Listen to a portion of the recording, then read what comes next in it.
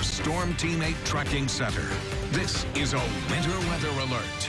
Hey, good evening, everybody. Welcome back to News 8 at 6 o'clock. Look, we've been talking about the snow, Blake. Everybody's been sending in pictures. We've seen it falling all over West Michigan. I know it's intensifying as we speak. Is it going to get worse in certain areas in West Michigan, rather? Yeah, Donovan, this evening's going to be rough for the Grand Rapids area. It's already been rough today, and again, that snow's starting to pick up a little bit more. You can certainly see the trend if we take it to Storm Track Live.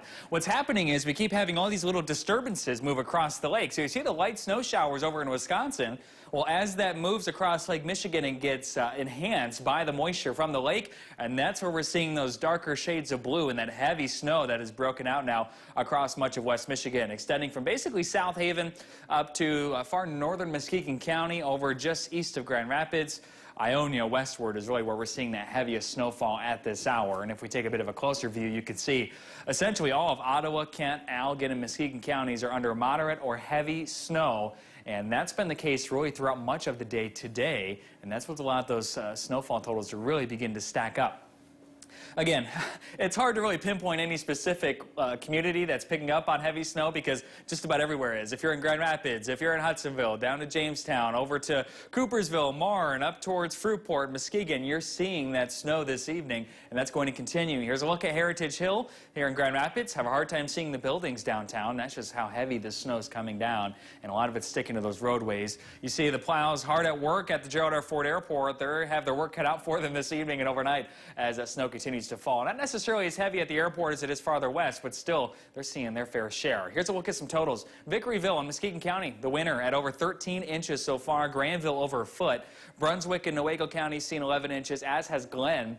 Sparta, just under 11 inches. Here's some more totals for you. Wyoming coming in at almost 11 inches. Hopkins, 10 inches.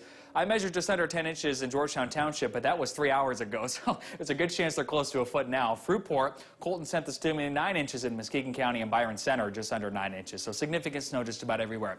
Winter weather advisory has been extended until 11 a.m. Sunday for almost all West Michigan, the exception being Kalamazoo and Calhoun counties. It's really on for the northwest, where we've already seen that heavy snow, and that's expected to continue. Futurecast shows the moderate to heavy snow continuing for us this evening through the overnight. It's really not until close to daybreak tomorrow where we start to see that lake effect machine shut off. But notice that by the time we get to sunrise, a lot of it will just be light snow showers or flurries. So if you have any travel plans heading to church tomorrow morning, conditions should be improving throughout the day on Sunday. We're still expecting another 1 to 3 inches across the same areas that have already seen significant snow. Isolated spots of up to 4 inches are possible. 27 in Grand Rapids, 26 in Kalamazoo and Battle Creek. Winds out of the west-southwest at about 10 to 15 miles per hour. And that's knocking that wind chill down to the teens for much of West Michigan. It's feeling like just 17 in Grand Rapids and 14 in Battle Creek. Your evening planner for tonight in Grand Rapids, 27 degrees or 11 o'clock temperatures. That lake effect snow continues. Your 8-day forecast shows quiet weather for us once we get to the day on Monday.